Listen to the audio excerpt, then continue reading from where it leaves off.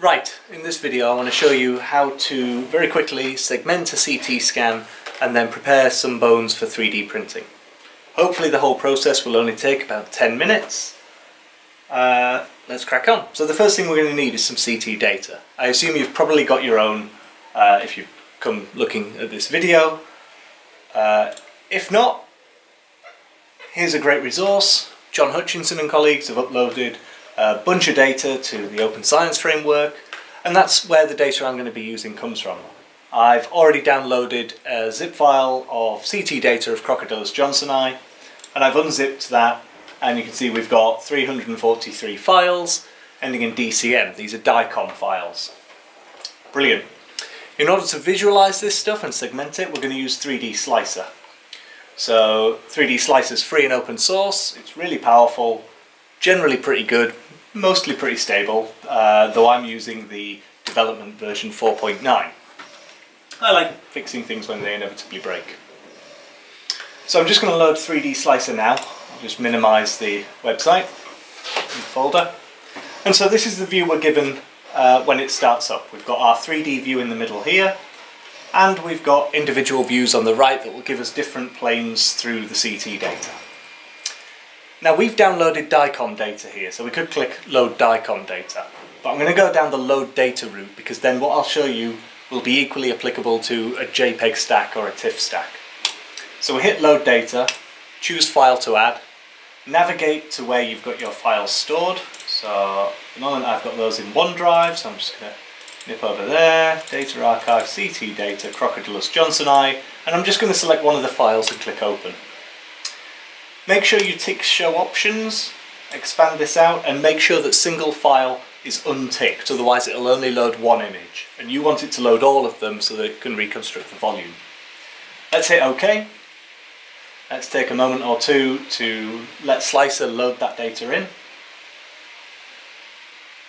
Everything will be a little bit slow because I'm running the screen recording software, but there you go. We've got our three slices over here on the right. I use conventional widescreen view. You might have it start up in conventional view like this. If we left click and drag, we can change contrast and brightness, and you can play around with that a little bit. You're not changing any data, it's just for viewing these things. Your mouse wheel scrolls back and forth through the slices here, and you can see in here we've got sort of a quarter of a crocodile. You can see some vertebrae in there, and if we go the other way we have up down and left right, vice versa. We can visualize these in 3D space by going to this small pin icon here and then clicking on the eye, and you can see how we've got those in 3D space here. Zoom in and out and it'll change how those things show, and as we move our slices back and forth they move too. But we want to visualize the volume in 3D, so I'm going to go to this drop down menu and go to volume rendering. And then I have it set to GPU raycasting, which is the best if you've got a half decent graphics card. And then I'm just going to click this little eye icon up here. And you'll see we've got kind of a solid cylinder, and that's because it's visualizing everything. These graphs here under advanced, dragging these points will change what is shown where. And so we can sort of pull things down and bringing them up a little bit, and we can create, let me turn these off again. You can see we can get the bones there. There's also some presets that are pretty handy. They appear up here under display. So there's a bone preset. Here's something more soft, not particularly useful in this case. There's the outside of the croc. You can see all the scutes at the top there. Great stuff. So what we're going to do is we're going to visualize and segment the pelvis. So if we go back to that bone view, here's some I prepared earlier of a femur and a tibia and fibula. And you can see if I hold those up to the screen, you can see exactly where they are.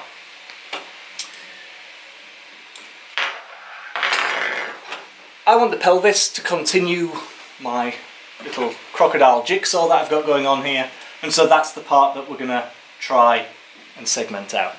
So to do so, we go to the Segmentations tab, we select a segmentation and click on Create New Segmentation. Add Segment, Segment 1, I'm just going to double click there and call it Hip. Lovely stuff. Edit selected. Up here I need to change the master volume to whatever the master volume's called. I didn't give it a name, so it's just called 1 here. And then I'm going to use thresholding. Now before I do this, I'm just going to go back to my volume rendering and turn off the volume. This will just speed things up a bit and we won't get confused in a moment. So I edit my selected segment, threshold, and you can see what it's doing here is it's colouring in green all the pixels, all the values that are between these two numbers, which are minus 2800 and plus 31700. And we can just play with that. As we take up the bottom end, we're going to lose the darker colours, and as we bring down the top, we're going to lose the lighter colours. Bone happens to be a lot denser than soft tissue, and so that's generally fairly easy to segment out. Let's find a nice picture. I take it back. Let's put our volume back in there so that we can see what's going on. And let's visualise our slices. Because if we do this, we can move our slices to where we definitely have the pelvis, which is useful for identifying what we're trying to segment here. So there we go. In this little bit laggy there, sorry. Here's our pelvis. Moving it a little bit further forward, and we get the pelvis, and just a little bit further forward and we should see the femur coming in here. Lovely. Similarly this one, there we go, and this plane too. Might as well join in the fun. Alright, let me turn that volume off again. So I'm going to go to my segment editor, segment 1, which we've called hip, threshold. We've pretty much got the bones there. We can zoom in there, or we can use this menu to just pull up one slice and take a look. And you can see how the segments are matching up to the bones. If I pull that up and if I pull that down, like that. You can be very scientific about that. Here I'm just going to do it by eye. I think that's nice enough, so I'm going to hit apply. Having applied that, let's go back to our conventional view. If we hit show 3D, this button up here, then what we get, and this takes a moment because it has to visualise these things as surfaces, is everything that's green is now a surface. And you can see we've got all the bones there. Let me turn these off for good measure. And that's great, but we don't want to export this as a single model. We want to just take out the pelvis. So what I'm going to do is I'm going to go to the islands function, keep selected island, and then in one of these I'm going to click on the ilium. You can turn off show 3D and that'll make things a bit quicker. It's not too bad here. There, brilliant. So that's got rid of everything that isn't directly connected to the ilium. As it happens, a couple of the sacral vertebrae do touch the ilium. There's a couple of pixels, and if we zoom in, you can see it's just here. So, let me put this slice back on, and I'm going to move it to where they touch, which is there pretty much. And then I'm going to bring up my red slice. I'm going to turn off show 3D for a moment, so this will take a second. And there, you can see just there, if we go forward a couple of slides, that's where we get the contact between the sacral vertebrae and the ilium. So if I just take the erase tool, delete those voxels, and then do islands, keep selected island, boom, we no longer have the sacral vertebrae. And if we go out here and we click show 3D again, we just have the ilium and the ischium. Now we don't have the pubis, because the pubis wasn't touching either of these, so we're going to have to do that separately. So to do that, I'm going to add another segmentation. Let's call it pubis. It avoids any errors later or any confusion. And I'm going to do thresholding again, and we can use the same values because it's bone again. But what we need to do here is change editable area to outside all segments. So we're only going to create a label map outside where we've already done it.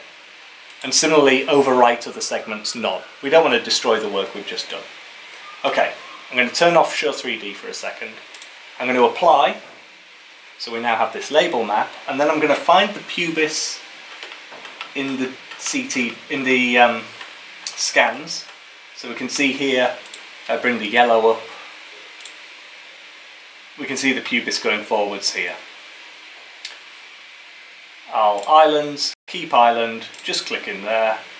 Everything else should disappear because it's not connected. If it is, we can go in and manually delete it, but it isn't. I will note to you now that you can see the front of the ilium's not quite there. Zoom in a bit. And the reason for that was our threshold was a bit low, so you could change that if you want. I'm not too worried here for the sake of this tutorial. Conventional widescreen, shows 3D. There we go. We have a crocodile pelvis segmented out. Let's turn this one off and we can see that. It's then really dead simple to go to segmentations, export models and label maps, export models, export to a new model hierarchy, export, done. We can also export to files here, or we can save up here and see the save here. I'm just going to use export to files from here. I'm going to save it to the desktop as an STL. I'll keep it as 2 files, export. Done. That has opened up my desktop folder with those STLs in it. If we fire up MeshLab, which is also freely available software, then we can drag and drop those in and visualize them, unify those duplicated vertices, and you can see everything is in the same world space, and that's wonderful. Okay, so now we've got our models out, it's time to 3D print them. So to prepare the 3D print, I'm going to be using Ultimaker Cura software. Again, this is freely available. Ultimaker also makes some of the nice 3D printers. I happen to have a Dremel 3D printer upstairs. The software that comes with the Dremel printer is crap.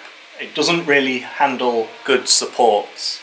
This software does. There's a plugin available that makes it compatible with the Dremel printer, and I'll put the link to that plugin on the website and in the description to the video. But I've already downloaded and installed this, of course. So I'm just going to fire up Cura. This takes a moment or two to load. And there we go. And so you can see it's already set to run my Dremel printer with the material and the build area. It supports quite a few printers out of the box, so you shouldn't have any issues there. Go to plugins the first time you use it, browse plugins, and install auto orientation. That's going to be a really useful plugin. I'll show you why in a second. Anyway, here's our printing area. We can right click and drag around to change our view. And I'm just going to drag and drop those STL files in. So there's the pelvis and ischium and ilium, and there's the pubis. And then I'm going to click on one, and you can move it around, choose where it goes. But this is where that plugin comes in useful. So I go to Extensions, Auto Orientation, Calculate Fast Optimal Orientation. And what this plugin's doing is finding the best orientation to create the most efficient printing time, speed, whatever else. You can run that a couple of times and it might find different orientations.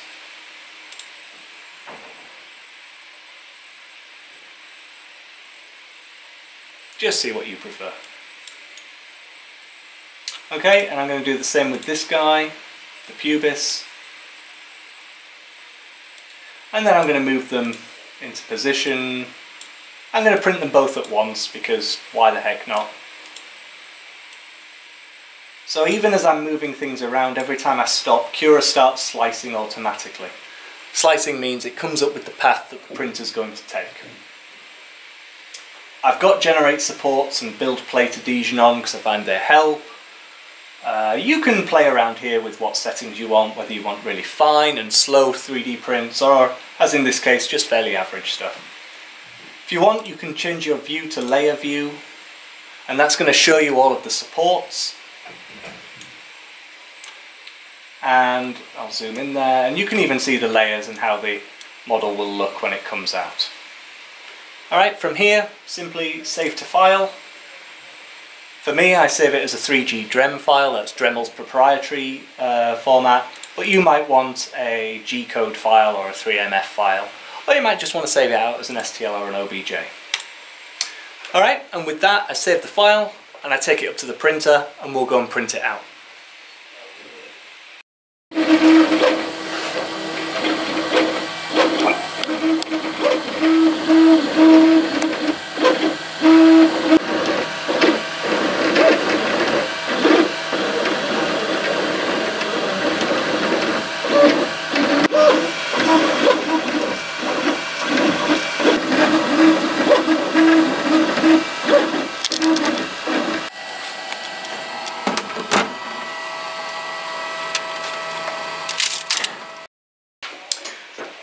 Okay, so here we are, we've got our 3D print. You can see it has all the scaffolding around it.